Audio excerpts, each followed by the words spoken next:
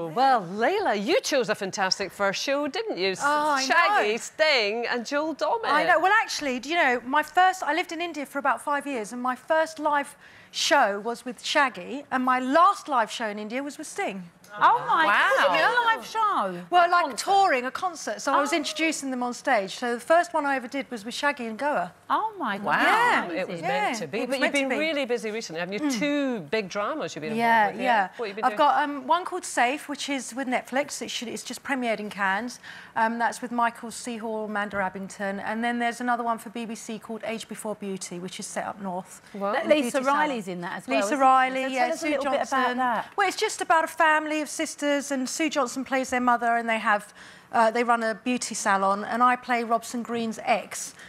We've had a son together, and he comes back into my son's life. Right. Did you get any time to play a bit of snooker in between? No, a bit of darling, 147? no. How is Ronnie? He's all right. He's fine. He's busy. He's just gone to the World Championships today, actually, to Sheffield, yeah. So he's got his press. Good luck, today. Ronnie. Yeah.